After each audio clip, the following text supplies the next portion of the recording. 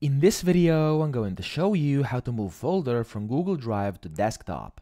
So the first thing you want to do is of course have a folder inside Google Drive, and then as you can see over here I have a folder which is called tutorial, and there's a random document in there, a PDF document. And then if I want to download this and get it to my desktop, here's how we can do it. So you click on the folder and then you right click it and press download. What this will do, as you can see, it will start zipping a file, which means it starts compressing it, and then it will download the file after a few seconds. So as you can see, it's already been downloaded.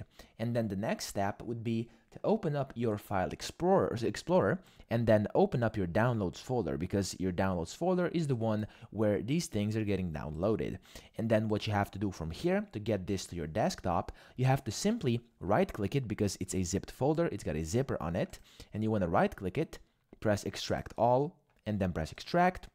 And then over here you've got this new folder which does not have a zipper on it, and if I were to open it up, as you can see, there's my folder. So inside that folder is the document that I tried to download, and what you then have to do is simply move this folder, the tutorial folder I just downloaded, to your desktop just like this.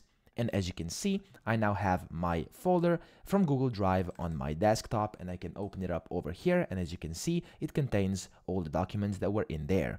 So that's pretty much it. I hope this video helped you out, and if it did, please subscribe to the channel and help me out as well.